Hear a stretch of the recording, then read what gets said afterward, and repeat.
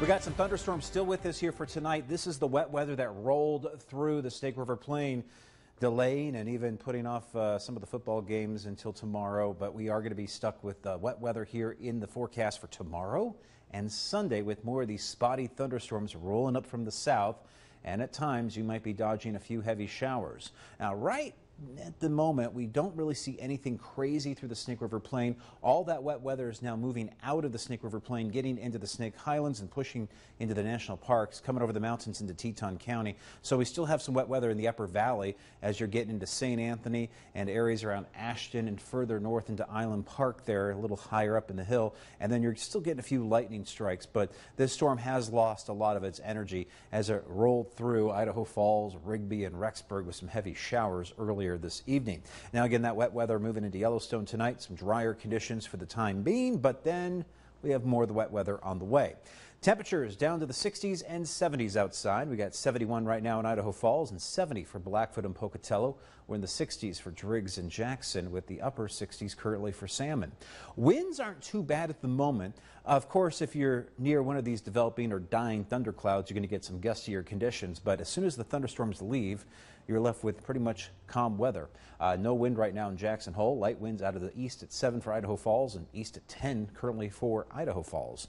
Here's a look at the big map as we take a look at high pressure over Texas and Oklahoma, low pressure along the west coast. This ridge of high pressure is moving towards us, and that low is going to continue to sit and spin here off the California coastline, meaning that we're still going to be seeing some wraparound moisture off of this ridge of high pressure. Plus, we're getting the warm air from the southwest, so that takes our temperatures into the 80s and 90s here for this weekend. It's going to be hot tomorrow, and we still have some showers and thunderstorms wrapping around that high for your Sunday. Monday's looking a bit drier, and Tuesday we're pulling in some more wind as low pressure will start to inch closer towards us.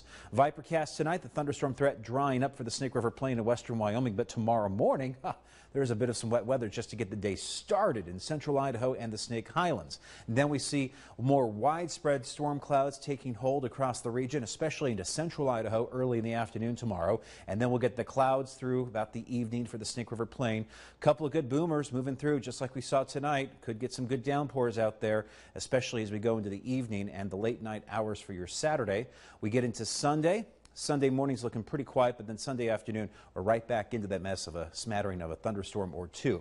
Monday, I mentioned it's going to be drier outside. We'll get some high pressure trying to dry things out just a bit, but we'll still have a few showers in around portions of western Wyoming and through the national parks. Highs in the upper 80s for McCammon, Malad, and Preston. Lower 80s for Lava, Soda, and Montpelier. Moving into Rexburg, we're at 86 tomorrow. Lower 80s for both Teton County, Idaho, and Wyoming, with lows back to the 40s tonight, and 79 for the high in Island Park. Watch out for more thunderstorms in Jackson this weekend, with highs in the upper 70s to lower 80s. We have a cold front that's going to move in next week that's driving in more wind, plus dropping temperatures back into the 70s by Wednesday and Thursday.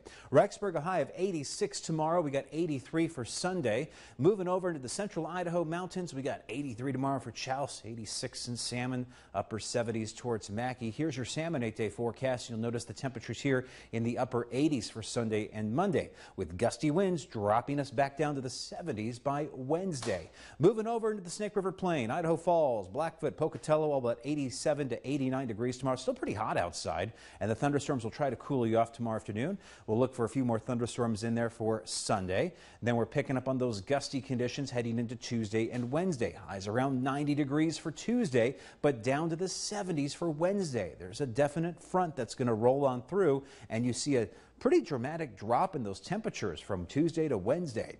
Watch out for the thunderstorms this weekend with Pocatello, with highs at 89 tomorrow, 87 for Sunday. And Idaho Falls, we got 87 for Saturday, 85 for Sunday. We got the scattered thunderstorm threat in there for the next couple of days. We're pulling in some drier weather for Monday, but then watch out for the wind. Wind really starting to crank up again Tuesday, and then lasting for the rest of next week as we go towards Friday. Temperatures are expected to take a pretty significant drop, though. We go from near 90 degrees down to the 70s. So the wind blows the front in, we cool down, the wind blows it out. Yep, pretty much. I don't see much wet weather with that front. Looks like it's just more of a wind front for us.